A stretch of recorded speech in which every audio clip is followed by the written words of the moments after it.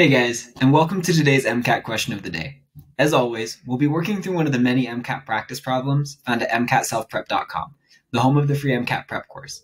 I'm Dalton, a 100th percentile MCAT tutor, and today I'll be working through this problem with you as though you were one of my private tutoring students. Today's problem is found in the end of lesson mastery quiz in lesson 9 of the Physics 1 module. Be sure to hit pause and try this problem for yourself before watching my explanation. Alright, so what I always like to do when I'm tackling a math problem like this, especially in the physics section, is I like to figure out what am I trying to find and what do I already know. And we know that what we're trying to find here is the magnitude of the electric field. I know that in equations that's usually represented by a big E. I've already been given the voltage and I've also already been given the distance. Now, do I know any, from my content study, do I know any equations that are going to relate these things? Well, the key equation here is V equals E times D.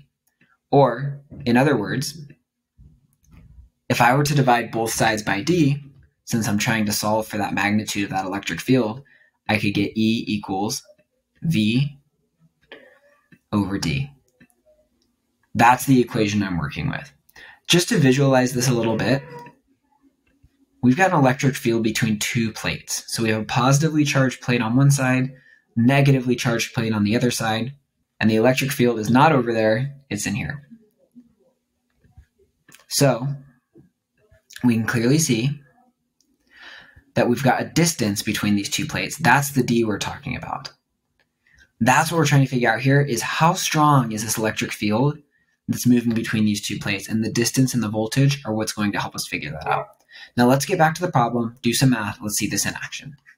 All right, so we already talked about the equation we need to know, which is the magnitude of the electric field equals voltage divided by distance.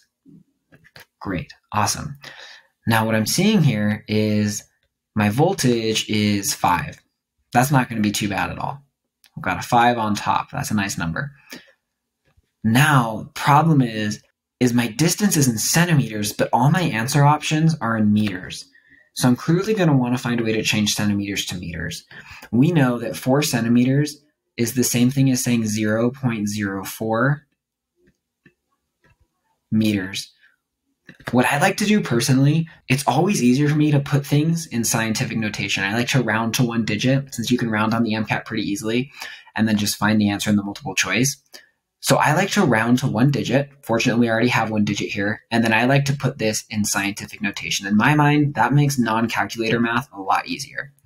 So we've got 5 volts over 4 times 10 to the negative 2 meters.